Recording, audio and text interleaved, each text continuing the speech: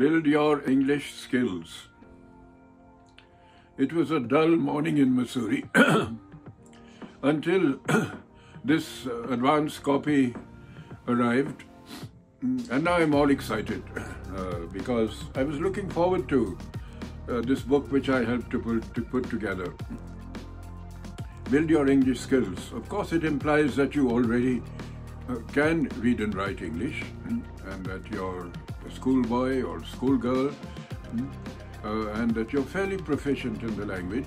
But I want you to go one step further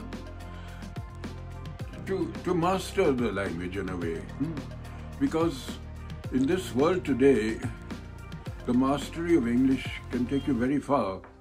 It can take you into the global village, into the world outside, can improve your career prospects here at home in India and abroad, because it is, after all, an international language. You have your national language, you have your mother tongue, so go one step further. Why not really be fluent and at ease in English, so that you can write in it, speak in it, communicate in it, whether it's in science, technology, business, diplomacy, politics. It will help you in every field.